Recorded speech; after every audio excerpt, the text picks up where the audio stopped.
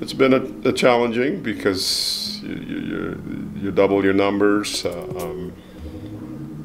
Obviously, training women and resting them differently. It's definitely been a challenge. But I think our staff is pretty good. Whitney, Kristen, Jack. They're all pretty knowledgeable coaches, and it's a group effort getting these athletes ready. We had a good fall of training. The mid-season meet went pretty well, I thought. The thing I was most impressed with on the women that's how well they raced on every dual meet. Obviously, we didn't have many of them, of course, but the ones we had, they raced pretty well. So.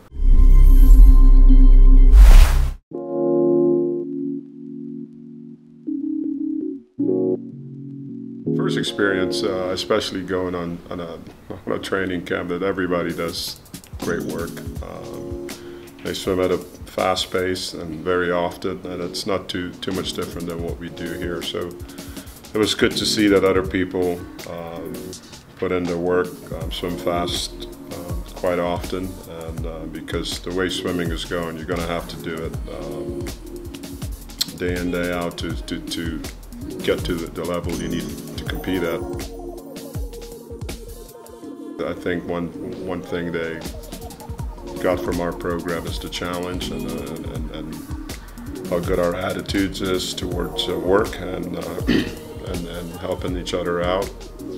Because everybody has bad days, but can you help your teammate out when he or she does have a bad day? And I think they really adhere to our core values, and it's good to have them in the program. And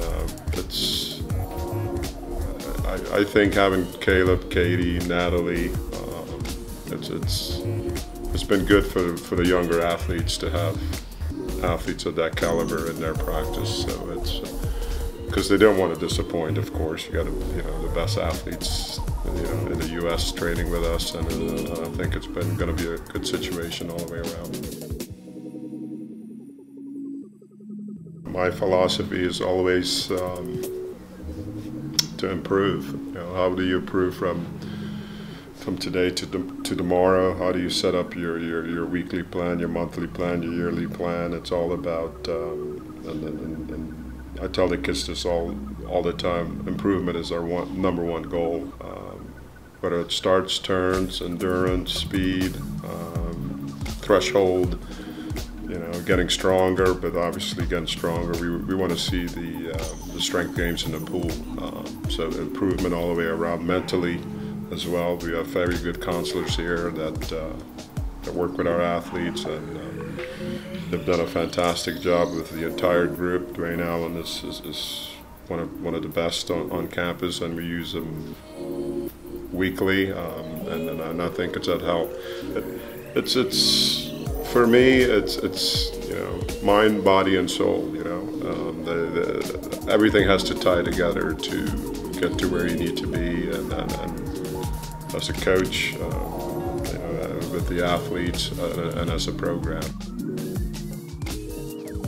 I just kind of hate having both groups separated. Now we're having them both together. I think the women are going to feed off the men and vice versa. And throughout the history of Florida swimming, we were a combined program. So we're back to where we need to be, and the kids love it, the alumni love it.